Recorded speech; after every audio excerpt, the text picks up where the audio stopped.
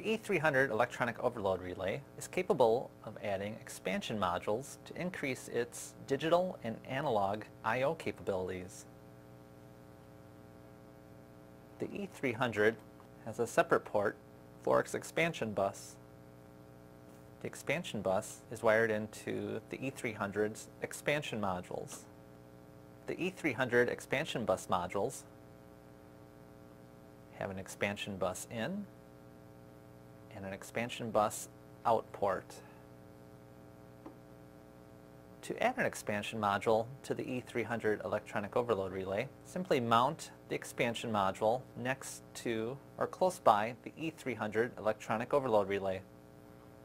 Next, using a standard screwdriver, select the module number of the expansion module.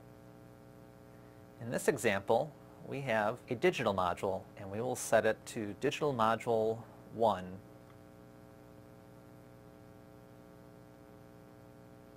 Because this is the last module on the expansion bus, we will set the module number to the value of 1T.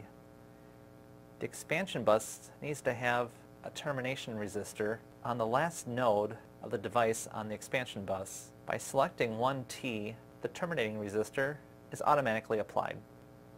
All expansion bus modules ship with a 20 centimeter piece of expansion bus cable. Using the expansion bus cable, insert one end of the cable into the E300 electronic overload relay.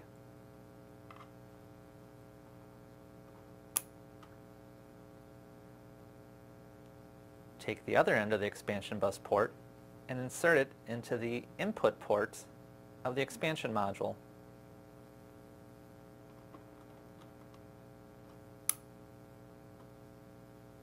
The expansion bus port of the E300 electronic overload relay supplies enough power to power one digital expansion module and one operator station.